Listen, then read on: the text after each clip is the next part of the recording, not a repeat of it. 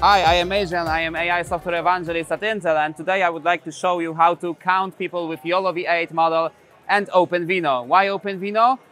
Because OpenVINO is open source toolkit for optimizing and deploying AI inference. So we use it here to have great performance running on these devices here, like this laptop where we have 90 frames per second, and this device where we have 44 frames per second. And we don't send any data anywhere to any cloud, any server. It's just running inference here on these devices.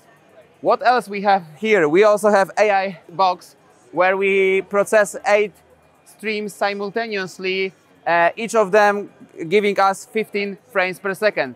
And if you would like to learn more what is the best device for your purposes when you implement your application, you should try also Intel Developer Cloud for the Edge, where you can test and experiment on many different Intel devices and decide what's the best for you.